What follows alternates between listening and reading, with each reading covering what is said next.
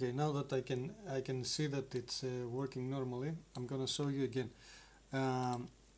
Let me show you. To this video I'm gonna show you how we can update the AzuraCast server.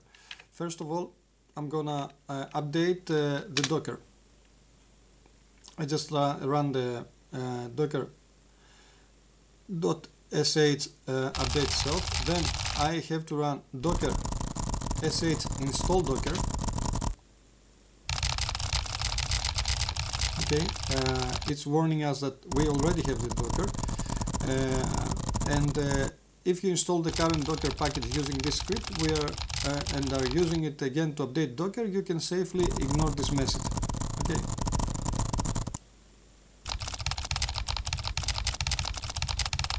So it's updating the Docker, and the next thing that I have to do is to not install the Docker, install Docker Compose.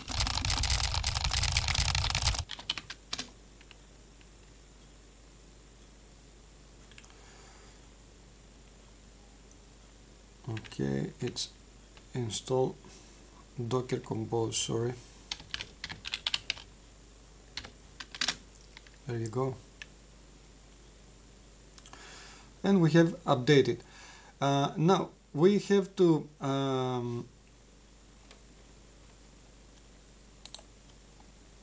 move to automated updates. Okay, we can run the update self as we said before, and we run it, and now we just hit yes.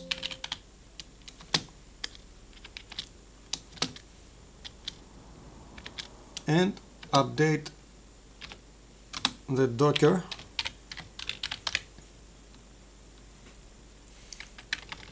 Let me show you. /docker .sh update. Let me see that camera is working normally. Okay. So I can show you here that we start downloading the Docker, and it's start updating.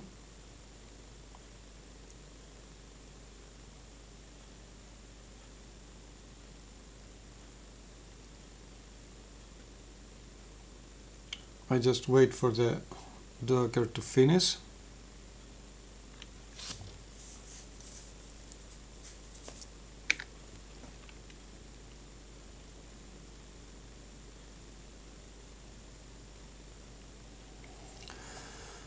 It's downloading and updating the AzuraCast. At the same time, I'm gonna just check if it's working.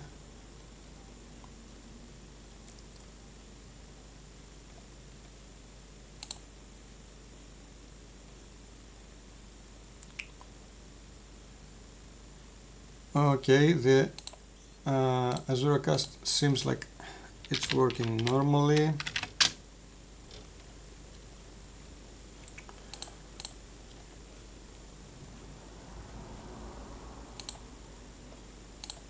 And now I'm gonna show you. Let me see the camera here. Everything is working. Okay. Okay, you see.